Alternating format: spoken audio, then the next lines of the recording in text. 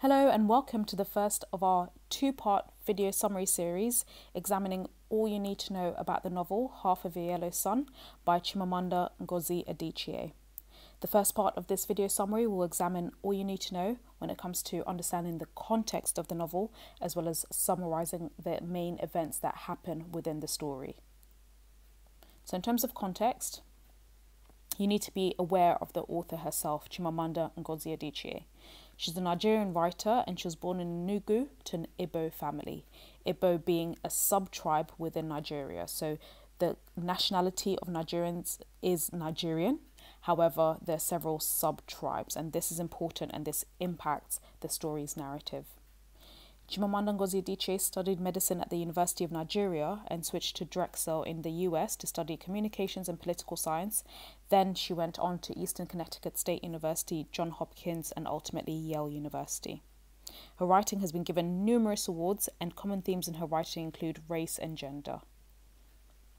The Nigerian Civil War, which frames this entire novel, is important to understand. Nigeria gained independence from Britain in 1960. Prior to that, it was colonized. In other words, it was treated like an extension of Britain's territory. However, this changed in 1960, and in 1966, another subgroup, another tribe called Hausas, they began massacring Igbos and killing them, who then fled eastwards in Nigeria. The Igbos and others established a new republic called Biafra in 1967. There was then a succession war between Nigeria and Biafra, which broke out a few months later, and Biafra ultimately lost this war and surrendered to Nigeria in 1970. And although this war was just for 3 years, it was incredibly bloody, and it shaped the character and trajectory of Nigeria as we know it today.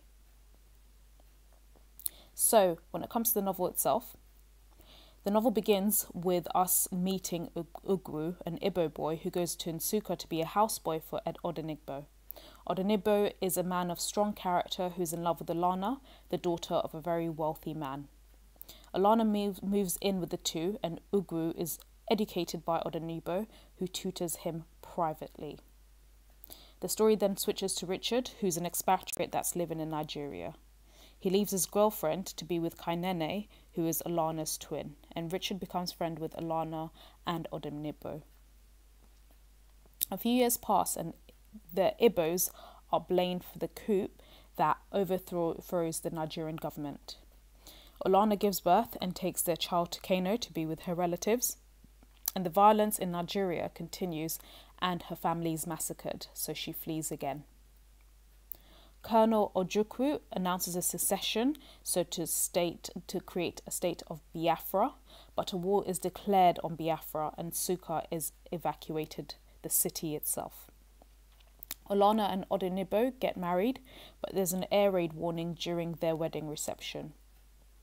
The story jumps back in time to before the war. Alana is in London and mother visits her husband-to-be Odenigbo. She brings a girl named Amala with her. Odenigbo sleeps with Amala, and Alana finds this out and moves out. Alana then sleeps with Richard. She tells Odenigbo, but neither tell Kainene.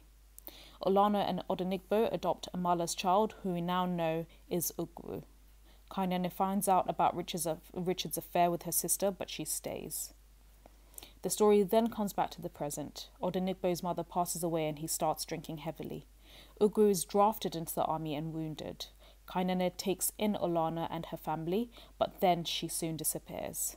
Alana then returns to Nsukka, horrified by what's happened, and Ugwu learns his sister was raped and begins to write about his experience. That's all you need to know when it comes to the plot itself as well as context.